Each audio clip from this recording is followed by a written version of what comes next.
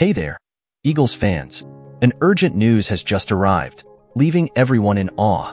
No one believed this bombshell news, but the Eagles made a bold move with a contract extension that has been dividing opinions. I'm going to tell you all about it, but before that, it's crucial that you subscribe to the channel and enable notifications so you don't miss any Eagles updates. Now, let's get to the big news.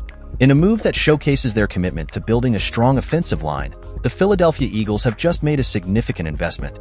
They have signed their talented left tackle, Jordan Mailata, to a 3-year contract extension. According to ESPN's Adam Schefter, the deal is worth a whopping $66 million, with $48 million guaranteed and a $20 million signing bonus. This contract extension keeps Mailata in Philadelphia through the 2028 season, and his average annual salary of $22 million puts him among the highest-paid offensive tackles in the NFL. For those who may not know, Mailata's journey to the NFL is quite remarkable. Hailing from Australia, he initially played rugby before being drafted by the Eagles in the 7th round of the 2018 NFL Draft. Since making his debut in 2020, Mailata has been a force to be reckoned with, earning the starting left tackle position and playing every offensive snap for the team in the 2023 season. But that's not all, folks. The Eagles have been busy securing their offensive line. Prior to Mailata's extension, they also locked down Landon Dickerson, a 2-time Pro Bowl selection. Dickerson's deal is worth a base value of $84 million, potentially reaching up to $87 million, making him the highest-paid player in NFL history at his position.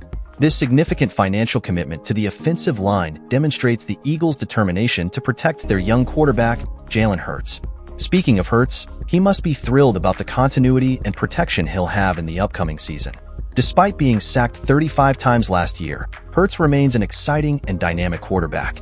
With Mailata and Dickerson anchoring the offensive line, Hurts can focus on making big plays and leading the Eagles to success.